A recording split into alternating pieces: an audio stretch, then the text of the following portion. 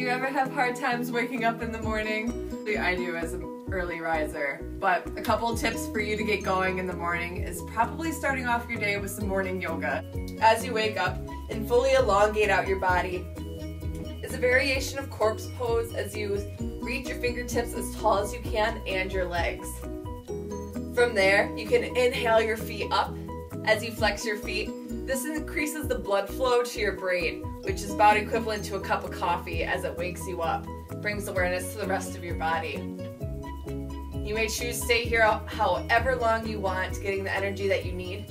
But then, after that, it's a good time to sit up, to flex one of your hands as you bring your head to the opposite side, stretching out your trapezius and your neck. You can switch to the opposite side. As you come back to center slowly, now you can engage more of your upper body by reaching to the side. This is now opening up your side obliques and your abdominal muscles. Reaching as far as you can.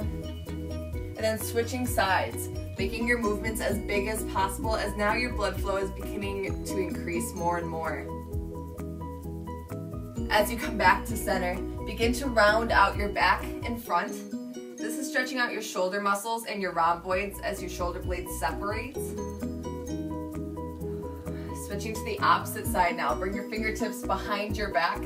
As you lift up to the ceiling, stretching out your pectorals and your anterior deltoids in the front of your shoulders. This is a great posture fixer as well. Most importantly, it opens up your airway. So now you can take deep inhales and strong exhales. You may release.